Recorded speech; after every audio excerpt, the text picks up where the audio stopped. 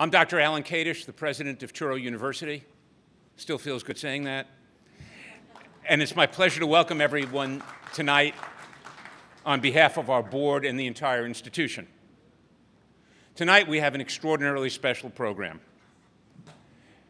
As part of Touro's 50th anniversary celebration, the Lander College for Women, one of our flagship schools, is hosting a dual award tonight.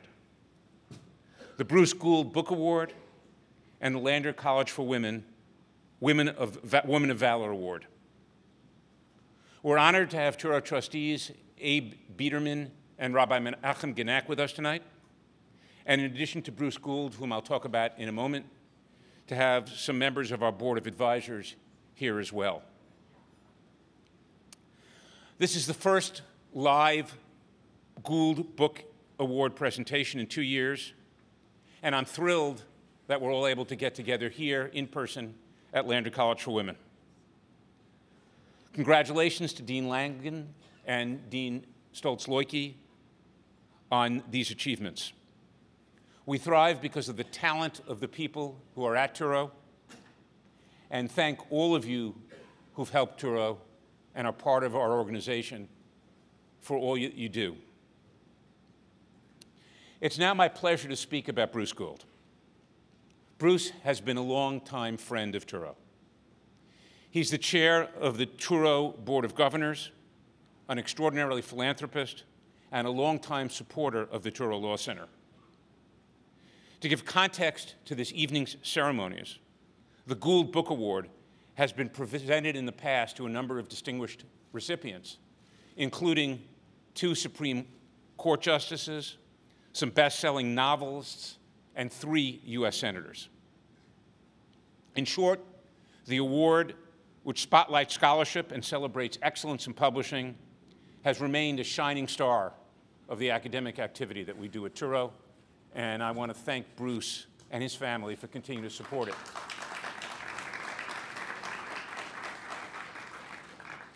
When Dr. Lander opened Touro Law Center, he was hoping that we would have graduates like Bruce Gould, who would not only study law, but have an impact on society, an impact on philanthropy, and continue to support the institution, as well as the several different communities in which Bruce lives. Bruce entered the Touro Law Center in 1980.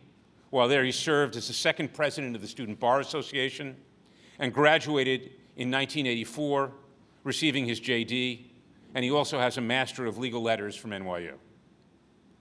Bruce has played a vital role in Gould Publications, a family-owned publishing business that began in 1953 and specialized in law books and treatises for the law enforcement community. The company, which was sold in 2004, was one of the leading law publishers in the country. Bruce's life has been more than an outstanding, impactful career.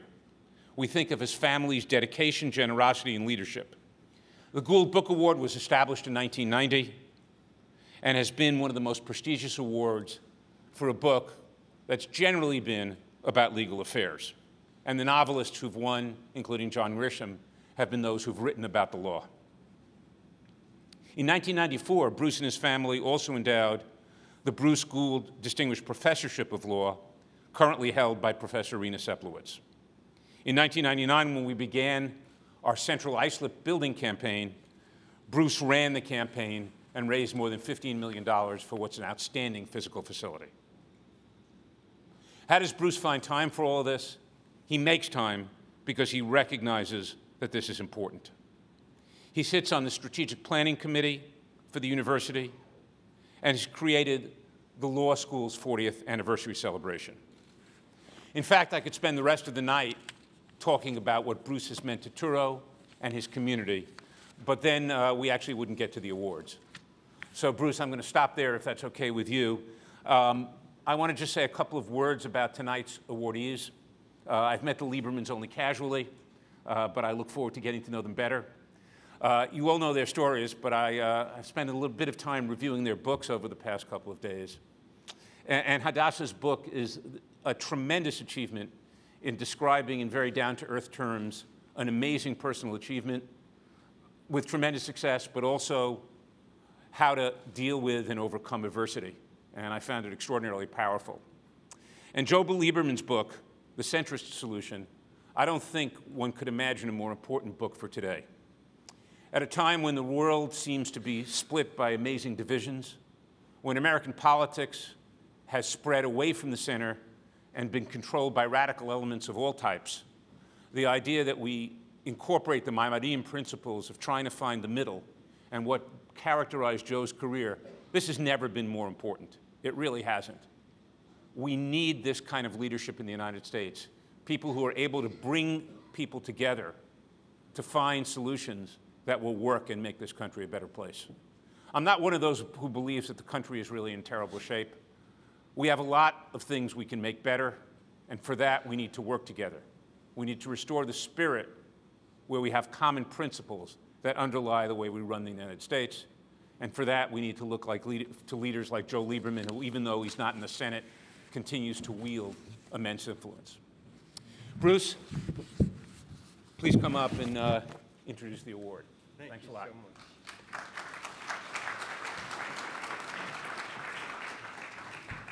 Thank you, Dr. Kadish, for that warm and wonderful introduction. Dr. Kadish and I have the very similar speechwriters, because a lot of the points that I was going to make in my speech, Dr. Kadish so eloquently made. But I want to tell you a little bit about the award.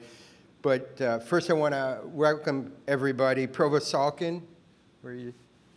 Dean Langen, Dean Stoltz, Loki, members of the Touro community, students, friends, and especially our amazing award recipients, former United States Senator Joseph Lieberman and Mrs. Lieberman, welcome and thank you.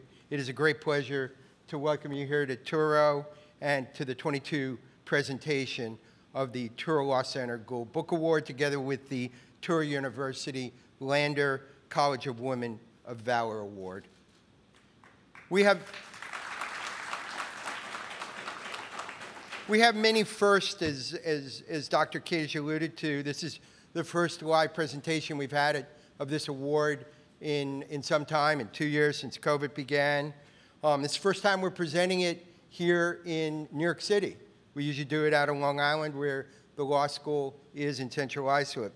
It's the first time this is a university-wide event, and it's the first time that we're presenting it as a part of a joint ceremony. And I couldn't be more thrilled, and I'm so happy that we're able to do it tonight and get back to some normalcy. So thank you. It was almost 35 years ago when I sat down with Dean Emeritus Howard Glickstein, who's right here in the front row. In fact, we have a number of deans from the law school, Provost Salkin and Harry Ballin, both former deans of the law school. I want to thank you for being here tonight to discuss and create this program. And we wanted to, when Howard and I sat down, we wanted to mesh my work in legal publishing and my love of books while bringing positive attention to a relatively new law school, at the same time expose students to a world-class speakers. We discussed a number of ideas and eventually centered on this award to honor the author of an outstanding publication related to the law, the legal profession, and our legal system. I don't think either of us could have imagined how much of an impact this award would have on the school and the legal community. The quality, variety, and prestige of the recipients and the tremendous positive impact of the reputation to the school has been amazing. The award has become one of the leading legal literary awards in the country. Over the years, we've had some unbelievable, insightful, fascinating, and timely presentations from recipients. They've included, as Dr. Kadish told you, Justice Sandra Day O'Connor, Justice Sonia Sotomayor, Alan Dershowitz, Bob Woodward, Ambassador Stuart Eisenstadt, John Grisham, U.S. Senators Daniel Patrick Moynihan and Christopher Dodd. And just last year, we had U.S. Senator Amy Klobuchar, who, by the way, mentioned that you were her professor, Senator Lieberman, at Yale Law School. And she did say that she got one of the highest grades in the class, so she was very thankful for that. She also gave a wonderful speech about how she never dreamt that she would be serving in the U.S. Senate with you. So she was really thrilled to be able to do that, and it was one of the thrills of her life. I am excited that we're able to have some of my family here tonight, and that we have a family affair as well, because we're honoring both of the Liebermans, and I'm really excited that we bestow not only the Gould Book Award, but the university's Woman of Valor Award to Hadassah Lieberman. So congratulations.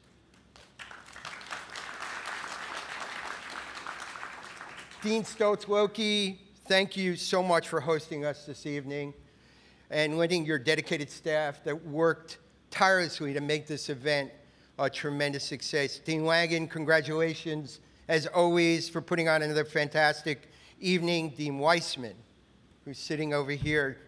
The Dean and I have worked probably 25 years together, and every year we have worked tirelessly to put on another presentation of this award, and every year seems to get better and better. It's been a pleasure working with you on this event, and I know both of us have had a passion to make it one of the best events, and I want to thank you for your leadership.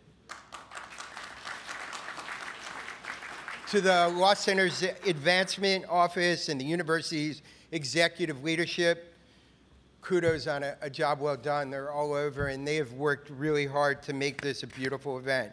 There's so many people I want to recognize, and it would take probably here to midnight, like Dr. Kadish said about some of my accomplishments, but I want to recognize one person, my good friend, Rob Schwartz, who I worked on the Begin documentary. And if you hadn't had a chance to see it, I encourage you to see it. It is a fantastic story, and Senator was involved in it, and it is a presentation of Menachem Begin's life, Prime Minister Menachem Begin, and it is a fantastic thing. My good friend, he was very instrumental in connecting us and getting the Liebermans here tonight, so I want to thank you, and you're always a good friend, and I appreciate it. My mom is here tonight. I want to recognize her. She is 94 years young, so and she's going and she's going, and she can't be more happy and more thrilled to be here at all these wonderful events. My brother Robert is here, and the rest of my family who support me in all these wonderful Simchas. I really do appreciate it. On the behalf of the law school, the university, myself, my family, I want to welcome you, and please enjoy the presentation. It is now my pleasure to welcome Rabbi Menachem Genack. Did I say that properly? Longtime member of the university's Board of Trustees and a very good friend of the Liebermans who wants to say a few welcoming remarks. Thank you so much and enjoy.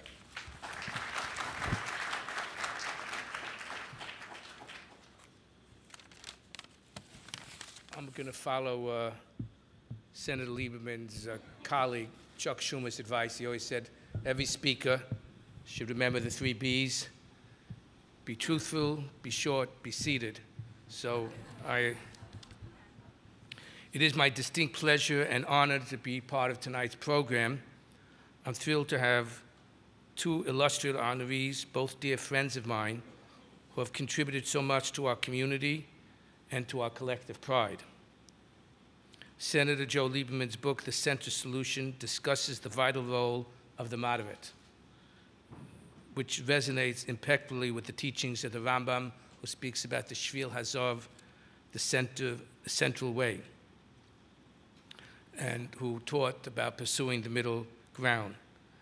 And Hadassah Lieberman's book, Hadassah, An American Story, brings vivid detail to her life's journey, a chronicle that is the retelling, in the retelling contributes to the body of literature that celebrates life and the understanding of the human condition. I just wanted just a few stories about Joe Lieberman. One I shouldn't be sharing here tonight, but I remember Joe, at OU Press, we have the pleasure and the honor of having published 2 of Joe Lieberman's books. One, The Gift of Rest, about Shabbos, and also a book he wrote about Shavuos and the law. The book about Shabbos was so inspiring, especially for people who don't know about Shabbos. I sent it out to all OU companies, and I think I told Joe, there was one woman, an executive of one of the companies, and she told me she's not Jewish, but she was very inspired, and it meant a lot to her because her maternal grandmother used to light candles. Little does she know. And one story that I shouldn't tell, but I remember Joe telling me that there's sort of in the Senate cloakroom, when a senator would publish a book, that he said one criterion that he has to at least have read it. But this book, not only did Joe and Hadassah write, but it represents exactly who they are. I'm just going to tell, Joe and I, it's my honor that every week we learn Torah together. We've been doing this 30 years, I can't remember exactly how long. But Joe Lieberman and Hadassah have been strong, strong supporters of the Israel-American relationship and have played critical roles, so much they made a contribution to Israel, namely that their daughter Hani now lives there with her family. And I remember, you said you honored Chris Dodd also as an honoree. I remember at Hani's wedding, Hani had, the mechitza was, Hani required a mechitza, of course, and for the dancing, and there was a beautiful painting on the mechitza of Yerushalayim and the Kotel, and anyhow, during the dancing, there was one point I was dancing together with Joe and his colleague, Chris Dodd, and I remember Joe telling him, he said, when you dance at this wedding, looking at the mechitza, said, you affirm your support for, of course, Joe was saying this tongue-in-cheek, you affirm your support for settlement enhancement. One of the things we love about Joe is his wonderful sense of humor. So I'm going to just end at this point. What the Liebermans have represented for us, for our community, but more generally for the American community, represents absolutely the best in the United States. And in this time, this corrosive time in terms of the political environment, they have so much to offer. And their legacy, hopefully, in terms of moderation and decency, will be followed by others. So now it gives me pleasure to introduce Elena Langen, Dean of the Law School, who will give a formal introduction of Senator Lieberman and present him with the Gould Book Award.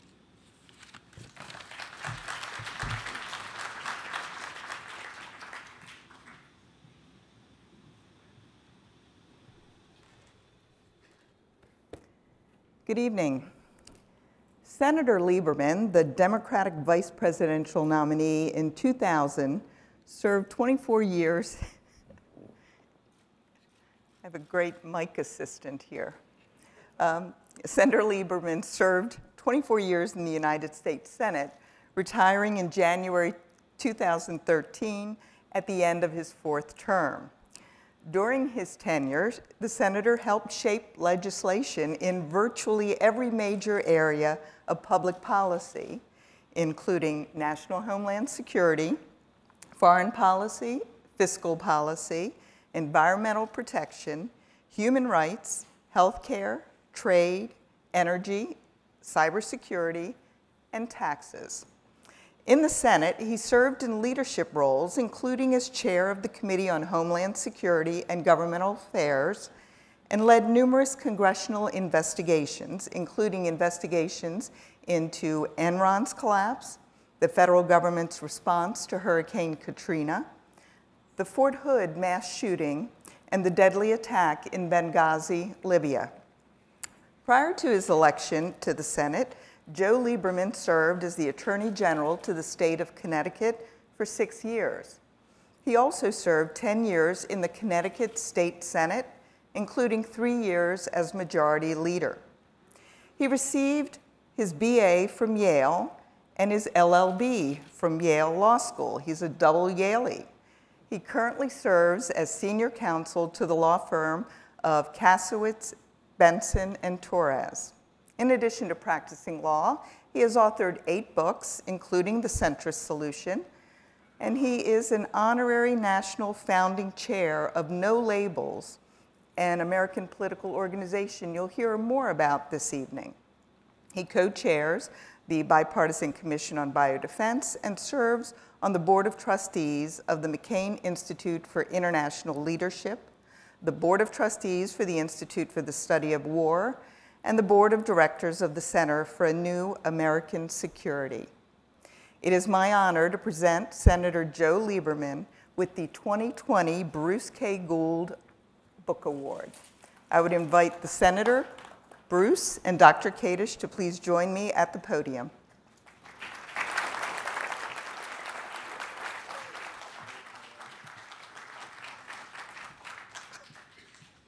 Thank you. Senator, Thanks, congratulations. Doctor. Good to see you. Great seeing you. Appreciate your work. Thank you. Why don't we go out in front? Okay. We're coming out. but not too far, right? You can hold both of these. They're Oh, kind of heavy. Be yeah. careful. That's beautiful. I may actually use this. Great. Thank you. Thank you. Congratulations. Thank you. We'll take care of these. If Thanks, you Bruce. would, you can go ahead up onto the stage now. Okay. I'll join you there in a minute. Good. Yes, yeah. Is there a I'm gonna particular stay here chair for a I minute. should sit in? Why don't you sit in the middle, Okay, good. the hot seat? As the senator takes his seat, I want to let you all know that there are index cards at your chairs, along with pencils. If you would like to ask any questions of the senator or Mrs. Lieberman, please write your questions down, and we will have volunteers come around the room and bring those questions up for our question and answer period, which will occur after both the senator and Mrs. Lieberman have had an opportunity to speak with all of you. Thank you.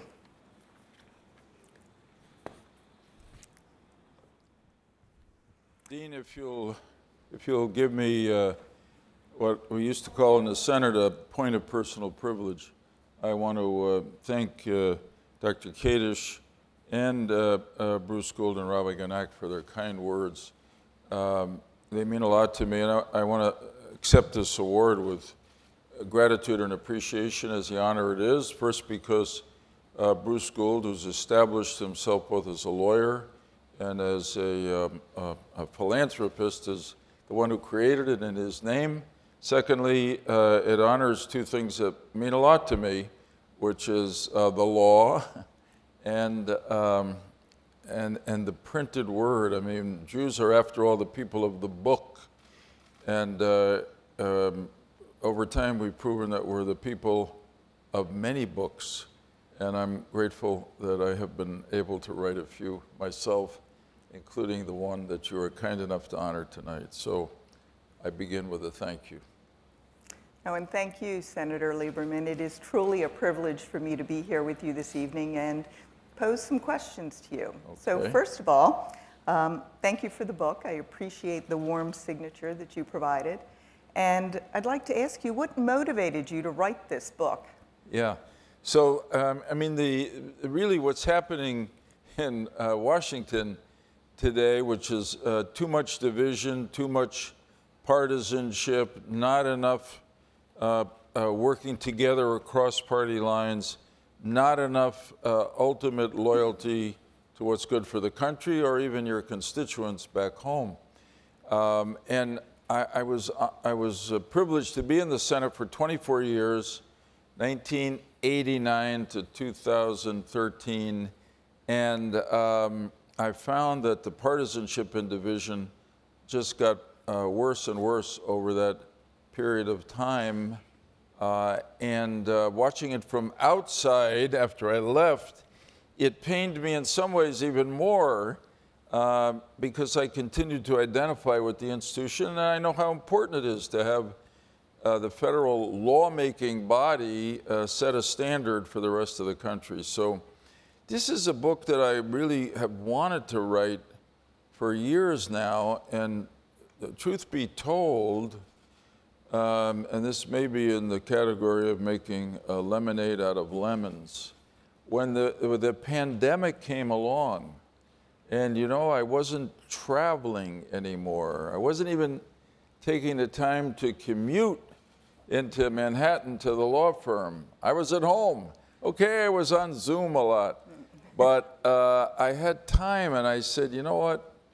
I'm going to try to write that book to make the case for centrism, and to make the case that it comes, as Rabbi Genack particularly said, it comes out of not only American history, but Greek philosophy, Jewish theology, and the history of America, where because we are a democracy and we have rules of our legislative body, that you really can't get anything done unless you work across party lines to make that happen. And there is a process. I defined centrism in the book as something different from moderation, although most, if I can confuse you, most moderates are centrists. But centrism is about people from the left and right and center, from the Democratic and Republican Party and independents, coming to the center, coming to common ground, talking to each other civilly and respectfully, which doesn't seem to be the mode in Washington these days, negotiating, compromising, because you can't get anything done without compromising, and then getting something done for the country. Solving a problem, seizing an opportunity. And this, in the book, I try to make this argument. This is a strategy for making our government work. But I also want to show the reader that this has happened throughout our history, and only if we will it, if I can paraphrase Herzl, it is no dream if we will it. It can happen again, and I go back to the Constitution. There were some significant disagreements that could have made it impossible to really start this country, but they were ultimately compromised. For instance, they had a big dispute in the Constitutional Convention between the large population states. So I'm at a university setting, so I'm going to be a little academic here for a moment. The large population states, which were led by Virginia, and the small population states, and this shows you how things can change, which were led by New Jersey. And of course, the big population states wanted the legislative body to be apportioned based on population. And the small population states wanted there to be equal representation from each of the original states. And believe it or not, in the summer of that year when they were adopting the Constitution, they reached such a gridlock, as we call it today, that they had a recess. And the resolution emerged, I'm very proud, parochially to say, from two delegates from Connecticut, Sherman and Ellsworth. And some people mistakenly call their compromise the Great Compromise. The real name of it is the Connecticut Compromise. And strangely enough, what did they recommend? One body, let's have two chambers in Congress, not one.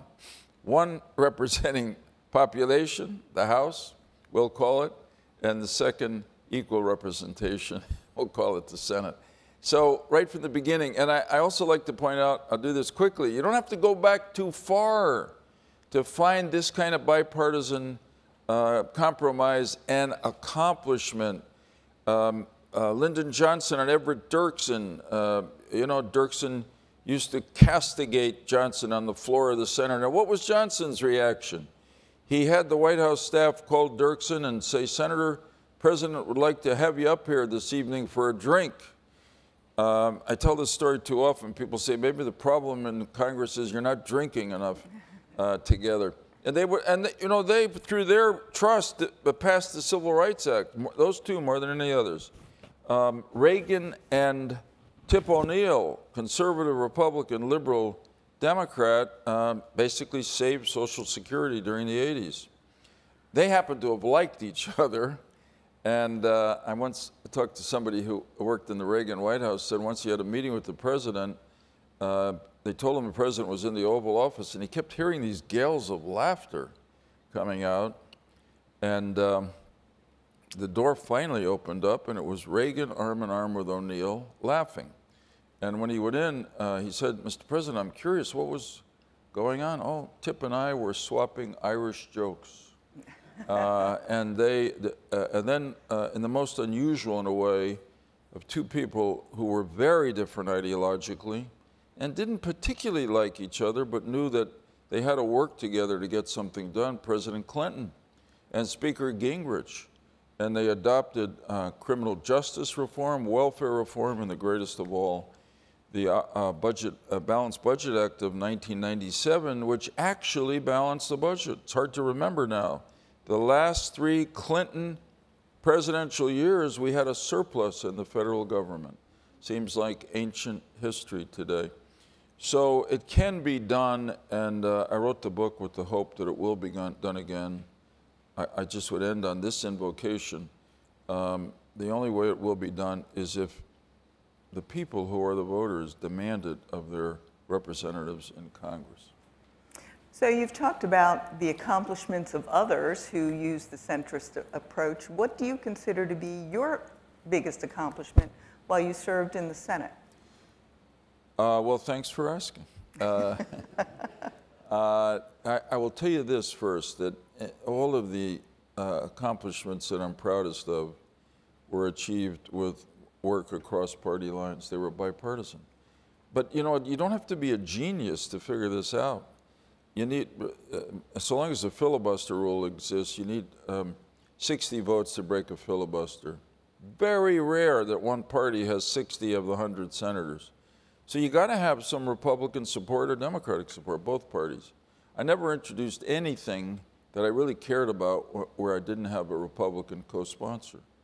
I would say that, and I talk about these examples in the Centrist Solution, probably the part that I'm proudest of is what we did after 9/11 to both create the Department of Homeland Security. Don't tell anybody that we also created the TSA, which,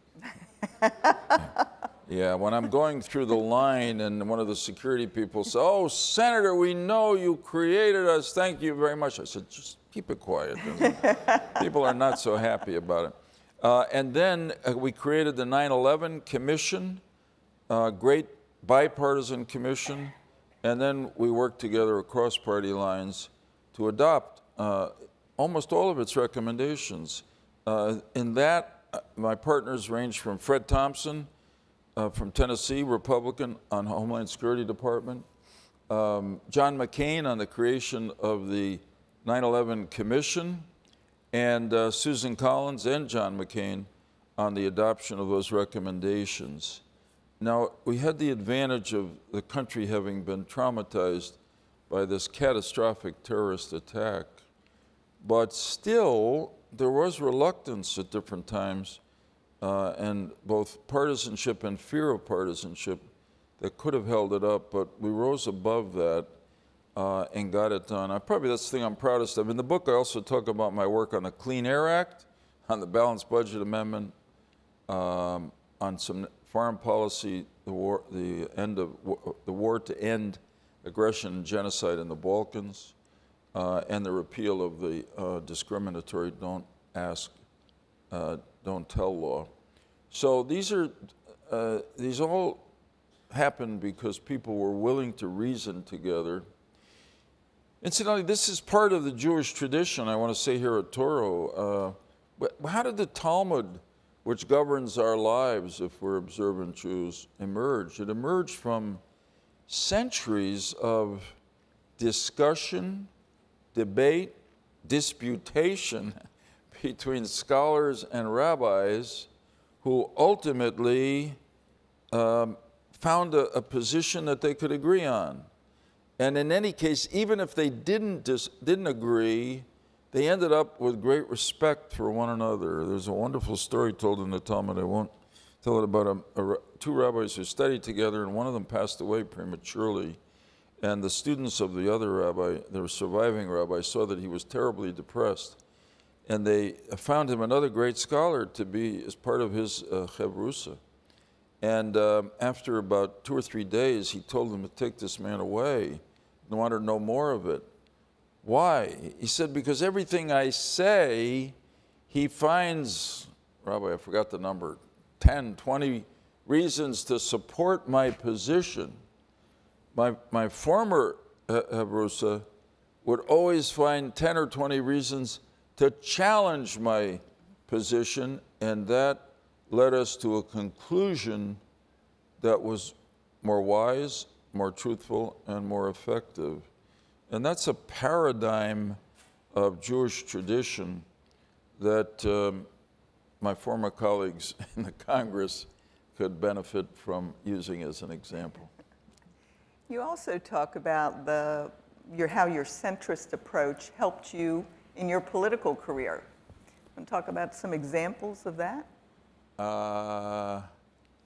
Well, you know, when you decide in a look, I was privileged to serve in a state that I think honored Connecticut honored independence of thinking, because Connecticut. In Connecticut, the largest group of voters are unaffiliated, they're independents. Now that's happening now in more and more states around the country. I have a friend who said, and I've quoted it so many times that I stopped giving him credit, but he said that the fastest growing political party in America today is no party, it's independence. And that is a market statement, a popular statement of disaffection from the two major parties, which more people think are not really representing them.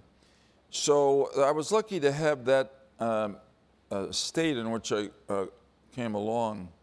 But the danger in modern politics, and I suffered it in 2006 when I had a challenge, a Democratic primary challenge, which I lost, and I was lucky to be able to run as an independent, which I won, all about one issue, the Iraq War, which was a serious issue.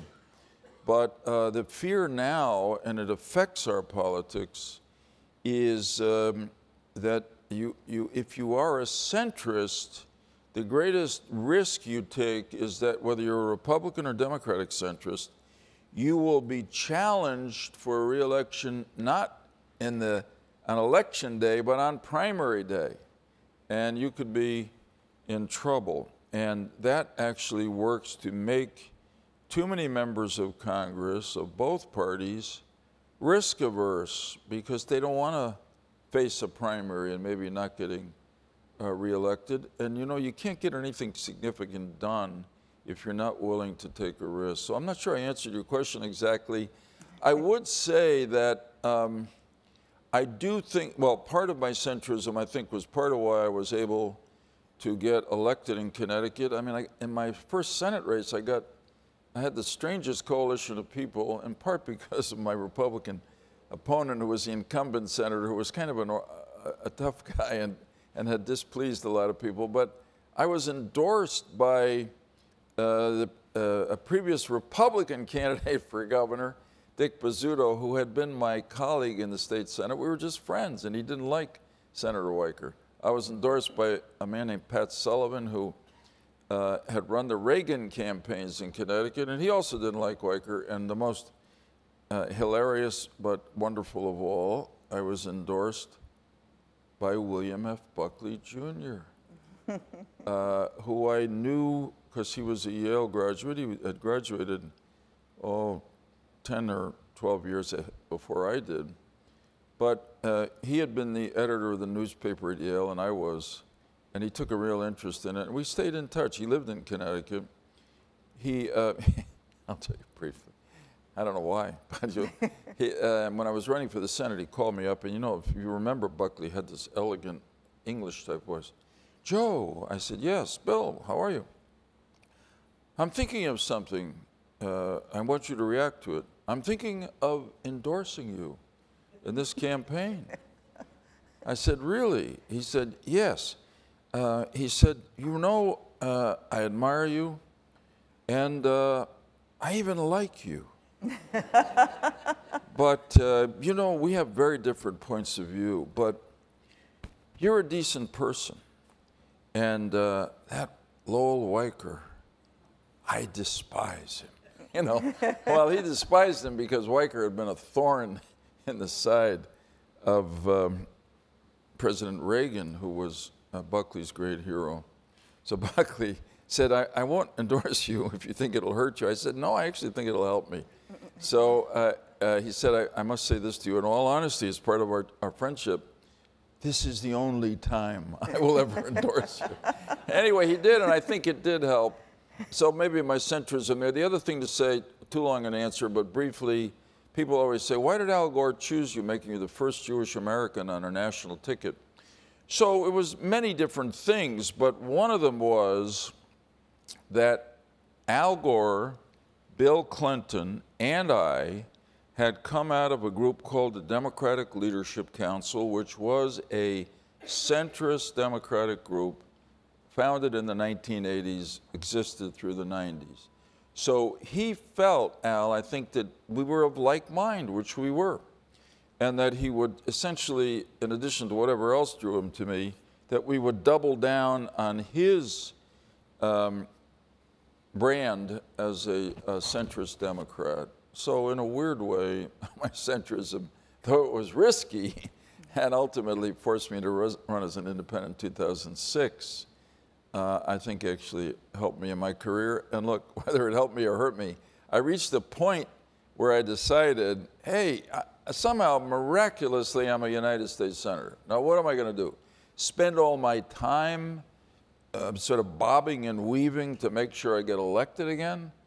I have an opportunity to do something. If I think being a centrist enables me to do it, I'm going to take that risk, and I have no regrets for having done that. Great. One last question. Yes. Can you tell us a little bit about No Labels? Thank you.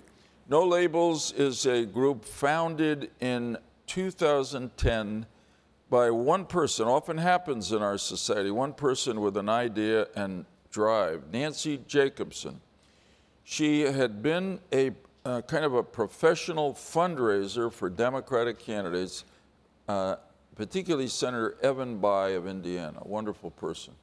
2009, she watched the partisan way in which Congress was responding to the Great Recession of 2008. And she got fed up, and she said, I'm going to try to create an organization.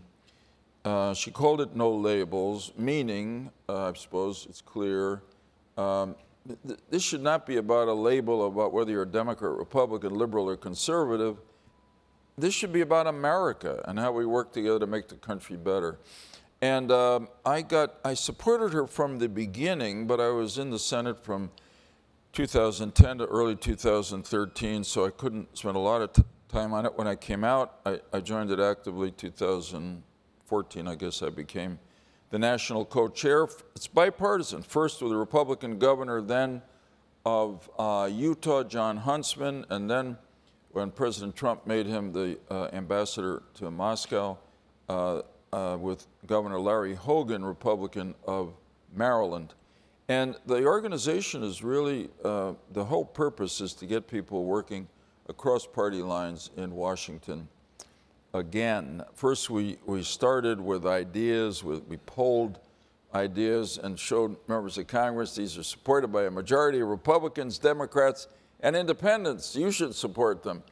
Some did. It was so bad that we actually felt we were making a constructive step forward by just bringing Republicans and Democrats together in a room to talk about policy, which wasn't happening. And then a light went on in 2016 and then more in 2018 where we said, hey, practically speaking, we're asking people to take the kind of risks that I told you about to be centrist to get something done. They're going to be punished by, or they're going to be afraid they're going to be punished by their party, by interest groups, et cetera. And one of the number one punishments will be they won't support these members of Congress financially. So we set up a separate division, started to raise money. And for them. Put your neck out, do what you think is right, work across party lines, and we're going to have your back. And it produced a number of people who were liberated to do what they wanted to do. Incidentally, some of the biggest victims of the status quo in Washington are the incumbent members of Congress who didn't come to fight each other like they were members of warring nations, but they end up doing it. So now we have 58 members in a no-labels House Problem Solvers Caucus, 29 Republicans, 29 Democrats. Here I should say we call that the Noah's, or here I can say the Noah's Ark rule. You can only join if you bring a member of the other party with you, 2 at a time. We enter the caucus. We have 10 members of the Senate, equally divided, led, not surprisingly, by Joe Manchin and Susan Collins. Sometimes we go up as high as 20, and they're getting things done. The bipartisan infrastructure bill that everybody brags about, that President Biden came in at the end and helped, started with our group. So we're going to work very hard to protect our members and elect some other centrists this fall. And we're looking and talking about whether there's an opportunity actually to get into the presidential race in 2024 and either support one of the candidates who seems more centrist, or if not, whether there's an opportunity for the first time since Abraham Lincoln and Andrew Johnson to have a bipartisan third-party ticket. I just dropped that as a little stimulant here at the end of my remarks. Anyway, thanks for asking. Again, I'm honored by the award, and I'm honored to be honored with my wife, Hadassah, because if you know me and my life, you will know that it's hard to imagine a woman who is more deserving of a Woman of Valor Award. Really, she has earned it in every way. I'm proud to tell you that on April 11th, we are celebrating the 40th anniversary of our first date. That's wonderful. Thank you, Senator Lieberman. I appreciate you taking the time. I enjoyed it. Before we depart, I want to take a moment and introduce my colleague and friend, and also our campus host and partner for the evening, Dr. Marian Stoltz-Loike, who currently serves as Dean of Touro's Lander College of Women, the Anna Ruth and Mark Hastings School. She's been in that position for almost a decade. And as if that's not enough, she also serves as Vice President for Online Education for Touro University, which was an extremely critical role once the pandemic hit in 2020, and was able to make sure that all of the schools of Touro University were able to seamlessly transition to online education. I would invite you, Dean Stoltz-Loike, to introduce Mrs. Hadassah Lieberman. Thank you.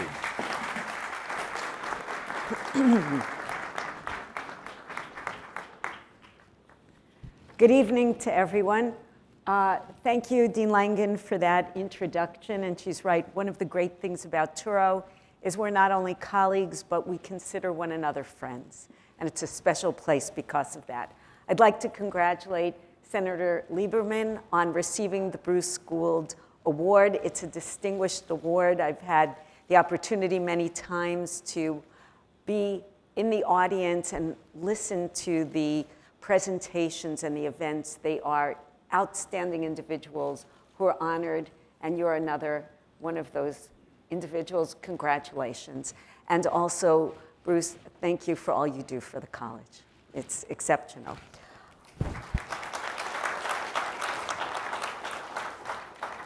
So as the Dean of the Lander College for Women, the Anna Ruth and Mark Hastings School, it's my very, very great pleasure to welcome the Senator and Mrs. Lieberman and all of you to our home. We're thrilled to be hosting this really special evening along with the Touro Law School as Senator Joe Lieberman was awarded his award, and soon Hadassah Lieberman will receive the award, the Lander College for Women, Woman of Valor Award. I want to thank everyone also who worked extremely hard to make this evening possible and an incredible success. I'm not going to label them or mention them only because there were so many, and I wouldn't want to neglect to mention anyone, but you know how much I appreciate everything you've done. 50 years ago, our visionary leader, Dr. Bernard Lander, lots of Liebermans around, Dr. Bernard Lander opened Touro College. 2 years later, in 1974, the undergraduate women's division welcomed its first students. Since then, the Lander College for Women has educated thousands of Orthodox Jewish women, preparing them for roles in a wide range of professions, for roles in the community, and for building their families. Today, we have children and grandchildren of alumni attending the Lander College for Women. Here in this beautiful, state-of-the-art building with a luxurious dorm just a few blocks away. We attract intellectually curious young Jewish women from all over the world. Lander College for Women students are a diverse group of Torah-imbued Jewish women with shared values, professional ambitions, and religious commitments. Our students today need and seek role models. Hadassah Lieberman is a role model. She was born in Prague to parents who survived the Holocaust and came to America in 1949 when she was an infant. She has always been aware of her immigrant status and that of her parents, while at the same time moving forward to live the American dream. As I read Hadassah's wonderful autobiography, learning about her devotion to family, to Judaism, and her commitment to helping others, I was struck by how she embodies what we sing every Friday night, Eshet Chayil, the song from Mishlei, the book of Proverbs, extolling Jewish women. The words Eshet Chayil are usually translated as a woman of valor. They can also be translated as a woman of accomplishment, homage to a woman who built a home for her family, and a woman who has strength, devoutness, and the skills and attributes necessary to carry out the task at hand, whatever that task may be. That's a wonderful description of Hadassah Lieberman. When we sing Torat Chesed al Lashona, a lesson of kindness is on her tongue, that's Hadassah, inspiring others to do good and to care for those in need. When we sing Kamu Baneha Vayashruha, her children arise and praise her, as we see in her autobiography, that's again Hadassah Lieberman. And certainly, Ba'ala Vayahalala, her husband lauds her, that's also Hadassah Lieberman. The Woman of Valor Award was most recently given to the late Supreme Court Justice Ruth Bader Ginsburg. Tonight, for all that she is, all that she has done, and for all that she continues to do, it is my great pleasure and honor to call up Hadassah Lieberman to receive the Lander College for Women Woman of Valor Award. And I would like to ask Dr. Kadish to join us as well. Bring me my water.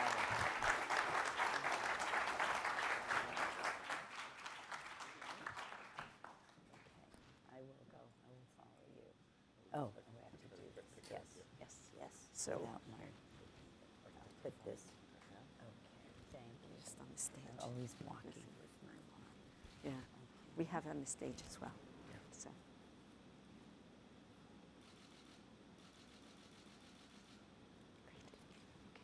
Have a seat. I'm joining you in a minute.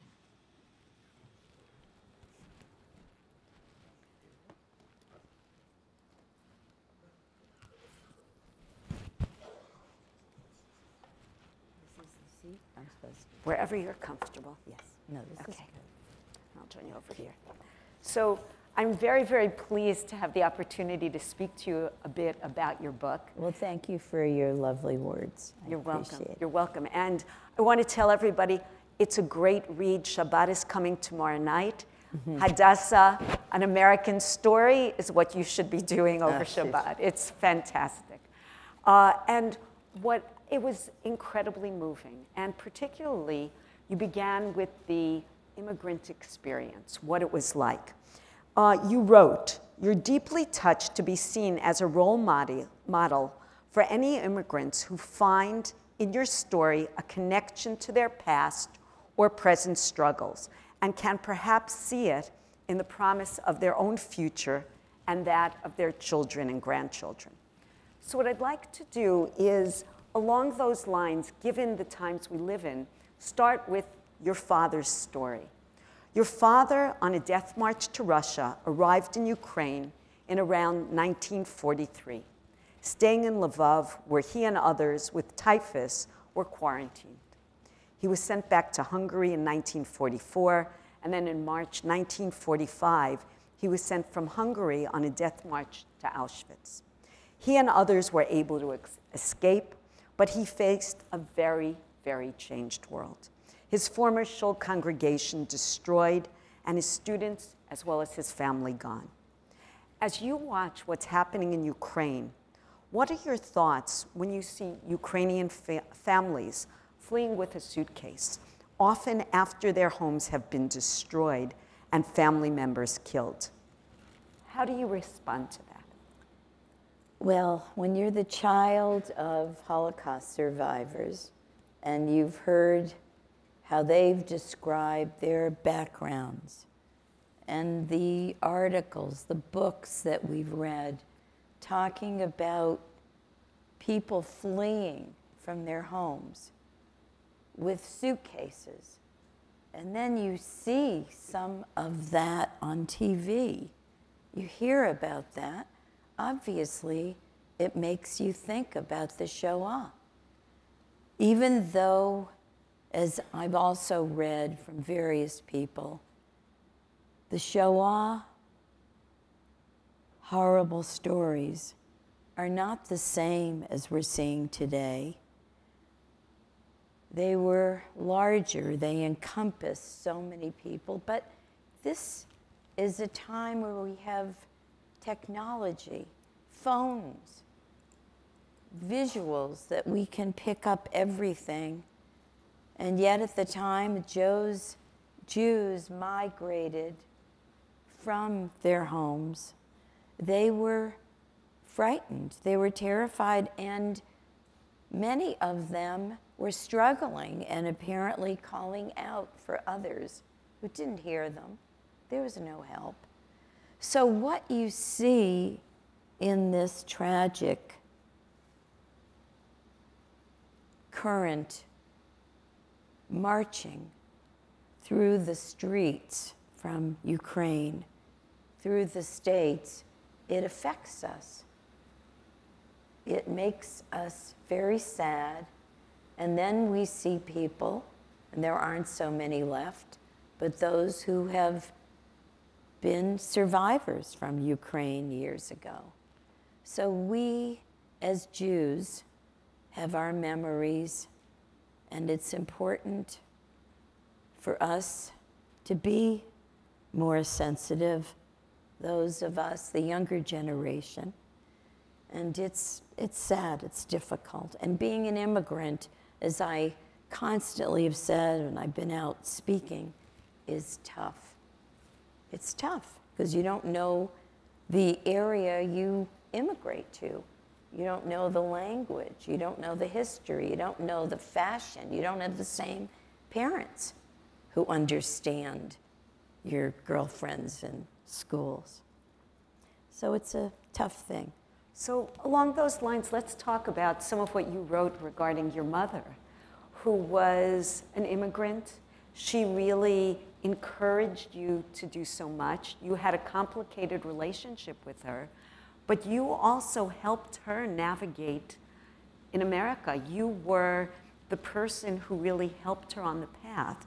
Can you talk about that in terms of how that made you feel and how it shaped your worldview?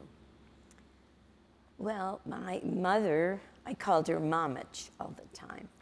My mother was a woman who, I don't even know everything she went through at this point in time. I just know what I read, what I saw. I didn't know this diary that she had written, I found after she died.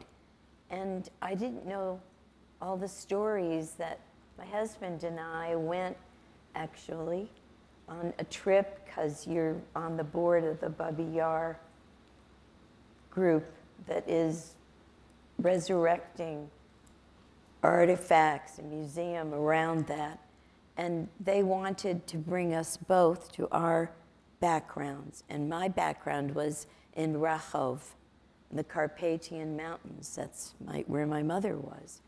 And I went to that house, and all of a sudden, the stories of a home that had the chickens and the ducks and some animals in the backyard. And it was a home that was now inhabited by a Christian family from the area who had bought the home from my uncle, who went from that area to immigrate with his family to Israel. And so all those stories that I kept hearing about from my mother, and she was an important influence and an important mother, and at the same time, a damaged person from Auschwitz, Dachau, my father from slave labor camp. We didn't know what that damage was. My parents didn't speak about it all the time, but they always said things like, well, you and your brother are stars in the sky. You have to know how to act. You have to know how to behave. Of course, it was just assumed that you needed to be strong and set an example and not embarrass my parents. So it was not simple for her to endure all the normalcies of an American life in a small New England town where my father, who had studied law, had been previously ordained in a yeshiva and was now taking over a conservative synagogue in Gardner, Massachusetts, because it was at that time that many of these refugees who were looking for jobs had conservative synagogues hire them. Many of the Orthodox synagogues at that time didn't have the capital to pay for anyone. And I remember still when my dad was auditioning, he would say, at one of the small New England towns. And at Coram, he knelt down on the floor, and everyone in the show was staring and looking at him, not knowing what he had done. That a traditional Jew kneels down at that point in the service. So those were the kinds of things that we had to learn. Really interesting. It's really interesting.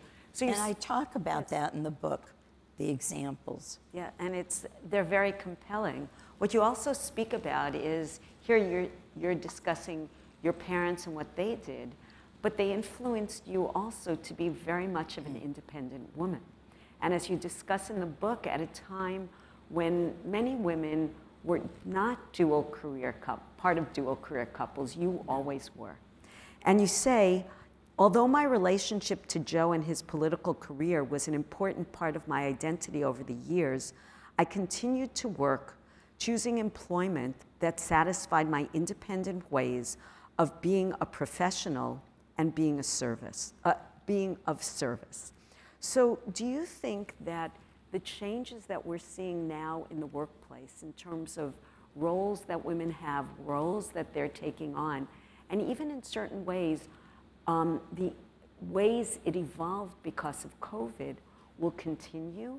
How do you see things going forward in terms of women and the way they balance the multiple parts of their lives?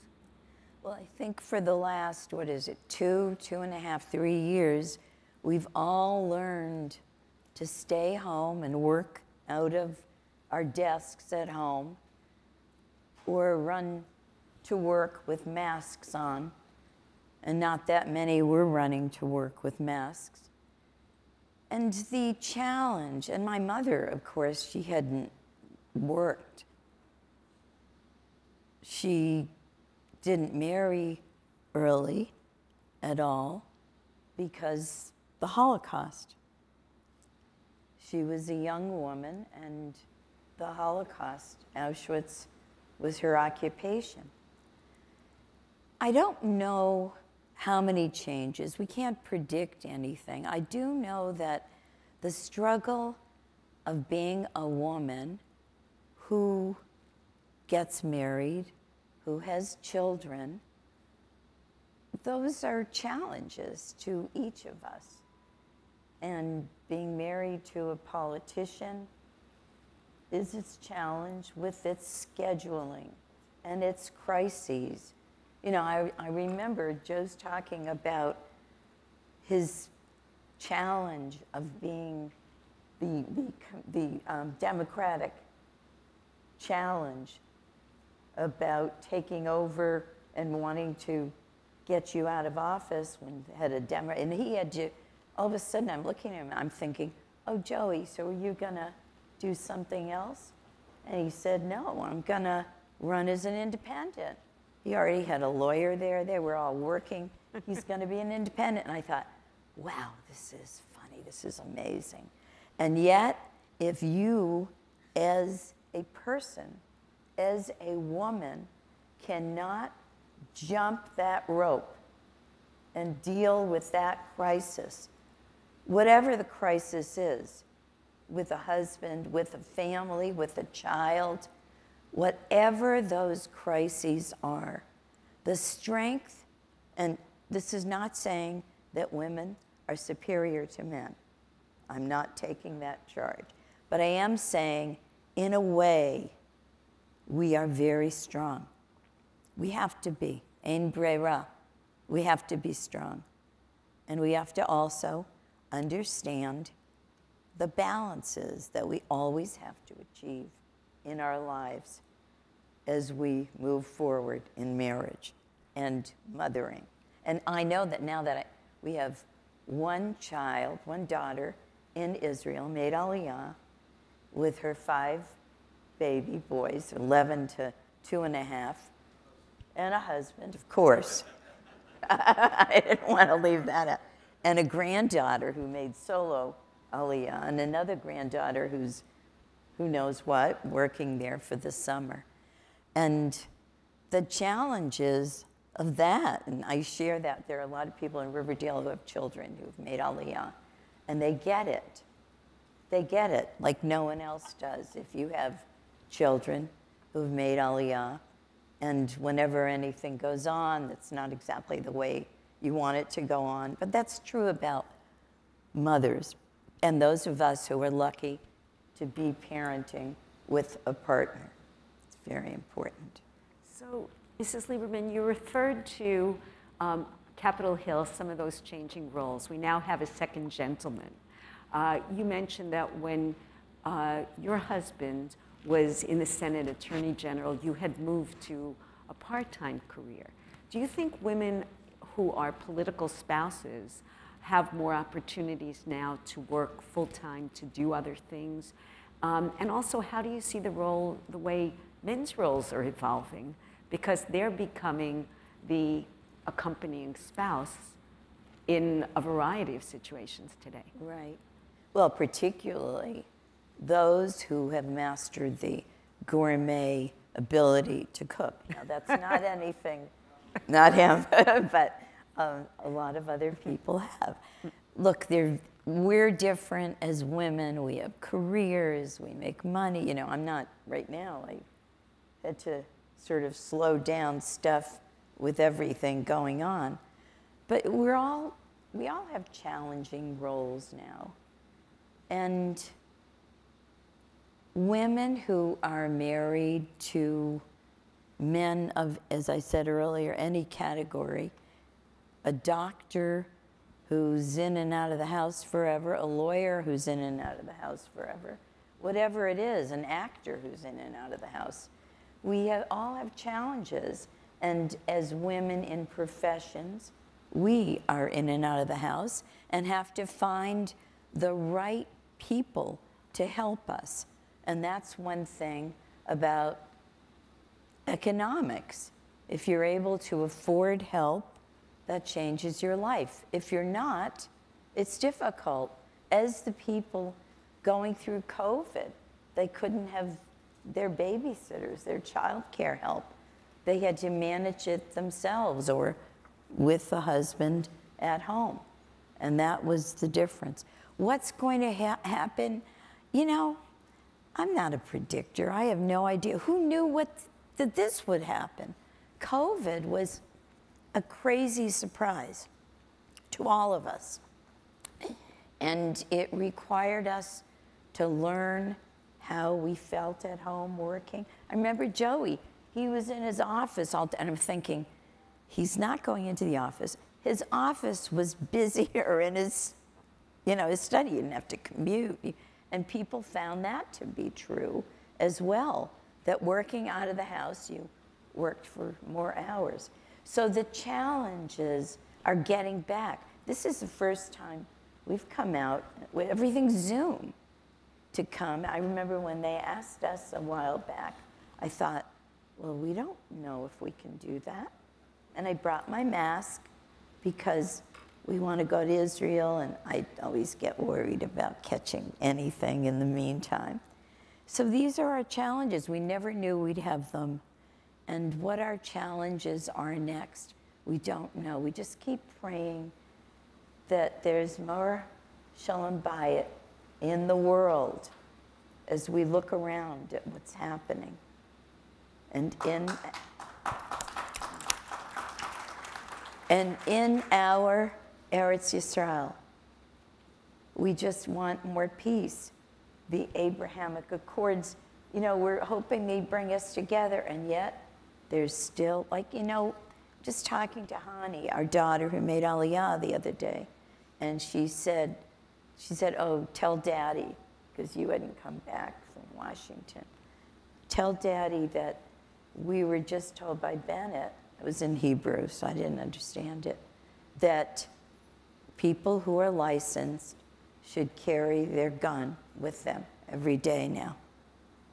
And apparently someone in B'nai Brak, they were on a bus, wasn't it? Or somewhere else, I don't know. In Efrat. And this Israeli took his gun out and killed the terrorist. And you say, oh my God, this is really true. So we just got to keep fighting to make things better. As I said, Ein Breira, which is such a powerful 2 words, I think, because there's no choice. There's no choice to our being strong as Jews.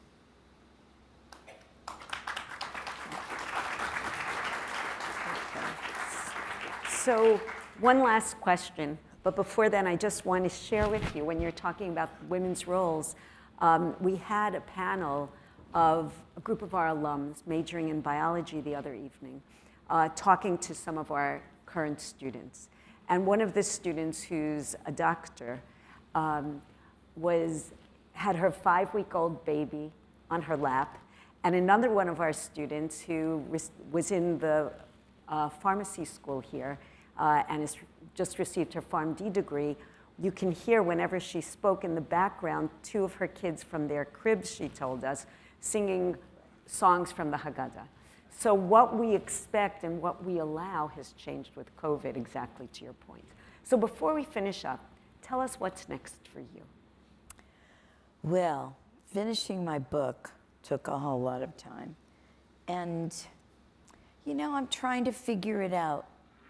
I really am working on trying to figure it out slowly, and I do ask my husband every now and then for his opinion. And you know, I got to figure it out in between the Hagim. And they keep, I feel like there's a Hag, and oh, I got a trip to Israel. And then we're back, and then you have to catch up with everything. So I'm open to suggestions, and I got to figure it out.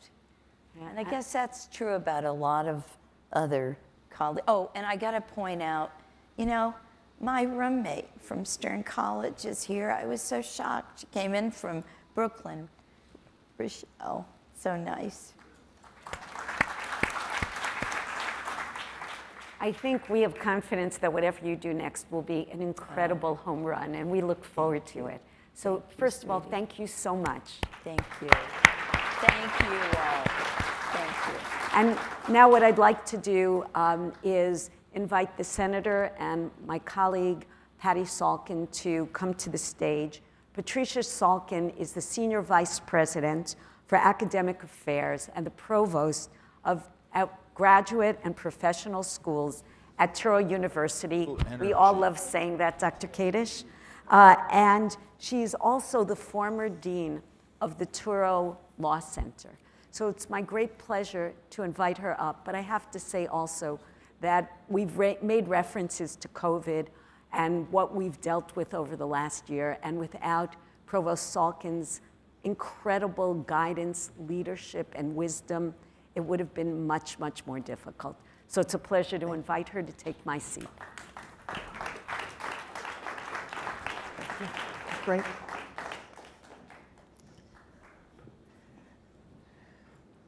Wow. The conversations were really fantastic, and it gave us all a chance to get to know each of you a little bit more personally. And while you were speaking, people were furiously writing questions. And so I have a bunch of questions from the audience. We started a little late, so we're only going to take these questions for about 10 or 12 minutes, because we promised everybody that they would get out, especially you, by 7:30. So we'll do the best we can. Okay. Senator, I'm going to start with you, and point of privilege for the law school. There's a ton of cards here that are asking for your opinion about how to fix the Supreme Court nomination process, and how do we get the centrist approach to confirming Supreme Court justices. I guess the honest answer is that it ain't easy. But so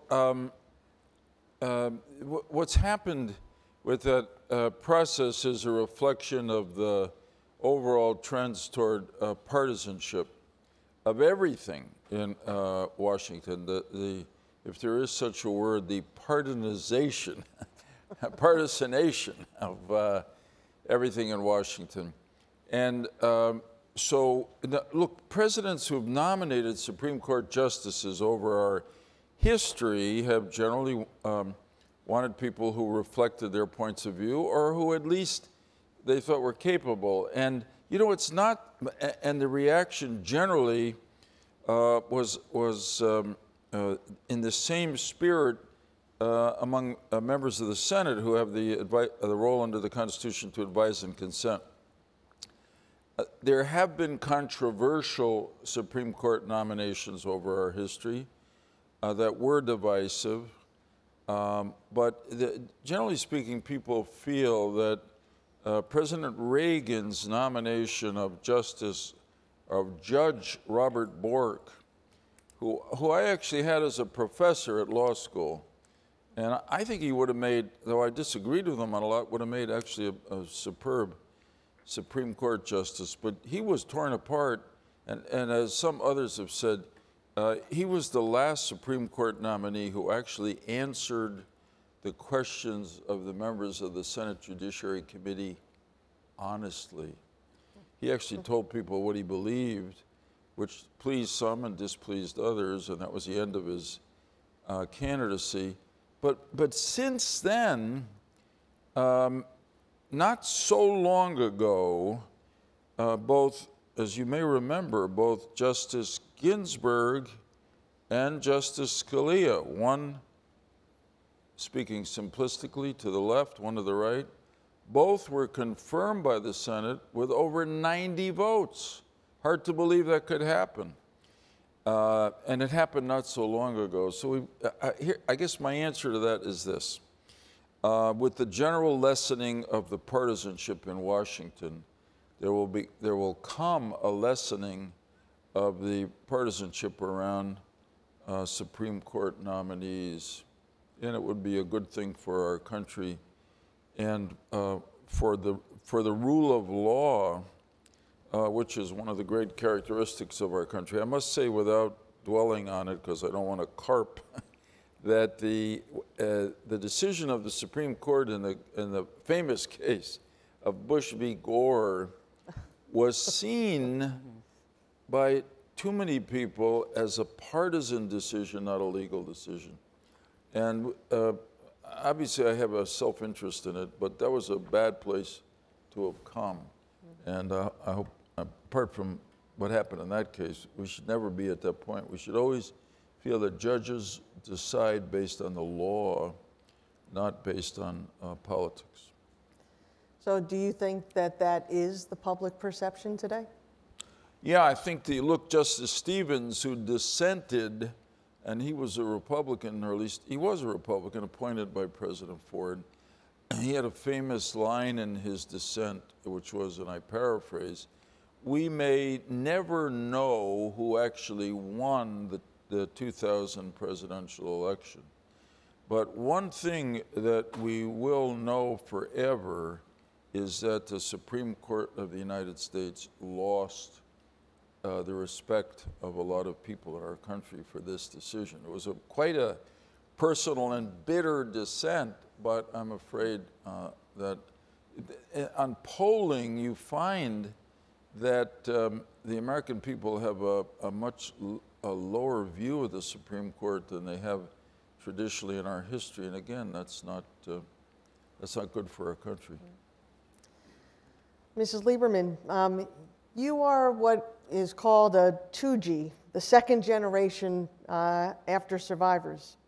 And you write in your book about the differences between your parents as survivors and what they did and did not talk about, and how your mother left a page in a diary, and how your father made a recording about his experiences and wrote a book, obviously to tell a story and to make sure that people don't forget. So what do you think is the best form of Holocaust education for all children, Jewish and not, and for adults? And maybe this is part of the next step. Yeah. There's a lot coming out for children today about the Shoah. And I've seen some of it, and some of it's good, and some of it's inappropriate, I think. To convey stories, ideas, history about such a horrible, horrible period of time is difficult when you're dealing with young children. And yet it's our obligation. One of the reasons I wrote the book, I didn't think I was going to write a book on the Shoah, but because my parents, look, it was always part of my life, as it is for all children of survivors. You know that that's your background, and you know there's a lot you may not know about when you hear both of your parents. And most of what I learned was through the diary that I found after my mother died. And I found it in the garage with all her things that had come out of the Hebrew home in Riverdale. And I think that part of the problem is that as a survivor's child, here's an example. Our postman, he is a guy who comes to our building, and he's downstairs, and he's always friendly. And then all of a sudden, he got the audio of my book, Hadassah, and he knew because the doorman knew about it.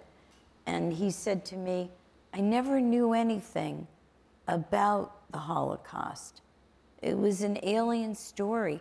I listened to the audio, and I was very touched by it.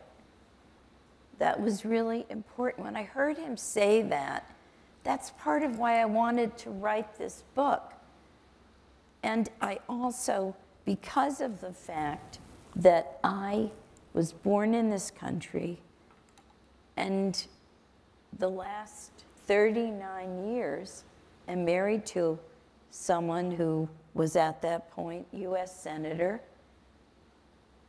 and had been through the United States as such, I realized that I had an ability to discuss my background, the Shoah, in a normal way as the wife of a U.S. Senator or a retired U.S. Senator, and talk about that to anyone who wanted to listen and learn from what I was sharing. And so we do the best we can. I don't have an answer as to how we need to tell kids, but we need to tell them about their background. The Shoah is part of their background, and you're not going to expect survivors who had the countries we're talking about actually attack them or help the Nazis to be too simpatico about hearing and reading. We're the next generation, and the state of Israel has to be mindful and move forward in a progressive, decent way with our strength. We're not afraid to commemorate. One last question that I think I'm going to combine. There's a series of cards asking the same thing, and I think both of you might have responses. Hadassah, because of your communications background, and Senator, because of government. But the questions are you concerned, and what can we do about the rise of anti-Semitism, posing a risk for Jews becoming involved in politics and government, and the threat to religious liberties in today's political climate? Do you have any advice? I think, Joey, you should. Okay, well, I do. Look, I will say, I begin my answer with my own experience in 2000, because it was a first, and I can tell you that I faced no anti-Semitism in the 2000 election. And I don't want to relitigate the results of the election, but politics is like sports. It comes down to numbers. Forget the Electoral College for a moment. Al Gore and I, in other words, the ticket on which, for the first time in American history, there was a Jewish American, got 545,000 more votes than the other ticket. So that was the indication that America was not judging our ticket based on the fact that somebody Jewish was on it. But I always say to people, don't get me wrong, it's not that I felt there were no anti-Semites in America. It's just unfortunately a part of the human condition. Almost wherever you are, there are anti-Semites. It's a longer topic. But the prevailing ethic in our country did not give them the thought that they could possibly come out from under the rocks and be overtly anti-Semitic. Well, something has happened to change that, because obviously that's changed in our country now. And it has to do with a lot of upheaval in our economy, in our culture. People are unsettled, so Jews become scapegoats. And of course, I think the internet is probably the biggest cause, because I spent a lot of time trying to understand the background of the two people who were killers in the synagogue in Pittsburgh and in Poway, California. And they were not members of any neo-Nazi group. Nobody much knew who they were, but it turned out that both of them were rabidly involved in racist, bigoted, anti-Semitic chat rooms on the internet. And if you're well, if you're vulnerable or whatever you are, hateful, they both went out and got weapons and decided simply to kill Jews because they were Jews.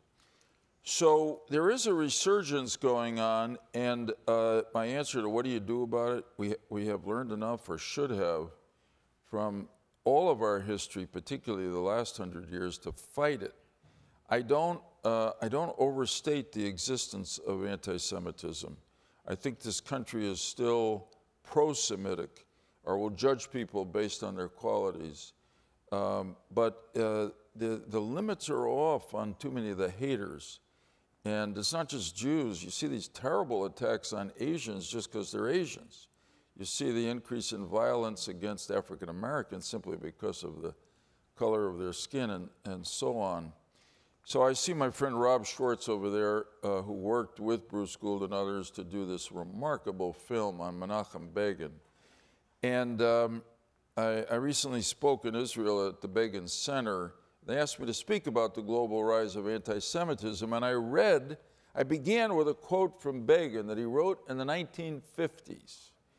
And he said, and this ties into what Hadassah has been saying, from the, I'm paraphrasing, the ashes and the blood and the tears, he never said the Shoah, but we all know that's what he meant, there arose a human creature that had not been seen on the earth for more than 1,800 years.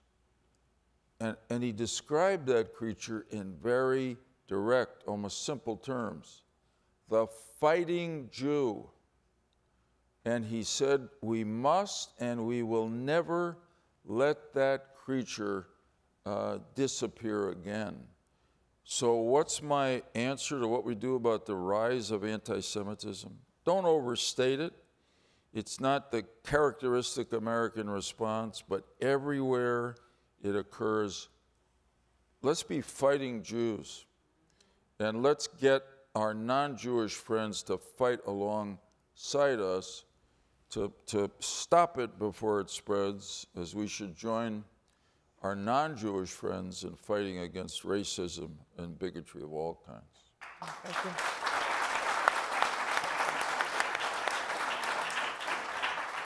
So in conclusion, I'd like to thank both of you for honoring us with your presence tonight and allowing us to honor you with some well-deserved awards and recognition from Touro University. And I think that one of the things that was apparent listening to the conversation with both of you, I didn't always think about centrist, but I think about both of you as doing the right thing and being role models for all of us in that regard. So I want to thank you. I want to thank Bruce Gould and Jean and Robert Gould for coming tonight. I want to thank Dean Langen and Dean Marion Stokes-Loike for hosting us tonight and for coming together. And that's been a big theme at Touro University over the last few years, about coming together because we're stronger together. So thank you for providing this forum. And I'd like to thank your teams and the teams across Touro University that did all of the background work for months to pull this event together to make it seamlessly special. Well done. So thank you all. Thank you. And have a good night, everyone.